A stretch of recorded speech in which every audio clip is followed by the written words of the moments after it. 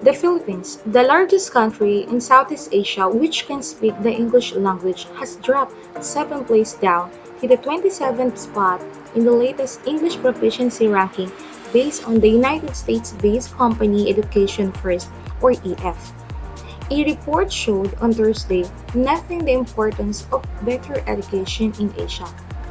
Based on 100 countries and regions tested, the country remains second in Asia, next to tiny Singapore with an EF English Proficiency Index of 562.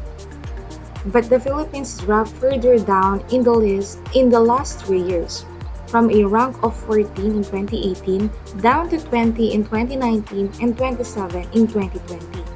The highest ranking it got was number 13 in 2016. EF tests conducted with 2.2 million adults in 100 countries and regions. Netherlands is at the top spot with a score of 652.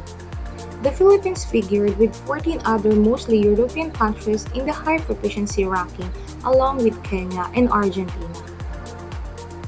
When it comes to the city ranking, Manila comes in 21st with a score of 582 and also falls under the high proficiency rank. It will be essential to offer high-quality English instruction to a broader segment of the population, the report further said. In many cases, that will mean improving English instruction in schools. In some contexts, adult instruction is of nearly equal importance. Education has been affected by coronavirus pandemic in the Philippines, with schools resorting to online learning, television, and printed modules. At the start of the school year, teachers and students alike struggled with poor internet connection and low-tech gadgets in classes. The recent typhoon added difficulties in learning as several regions were flooded or had limited electricity and internet connection.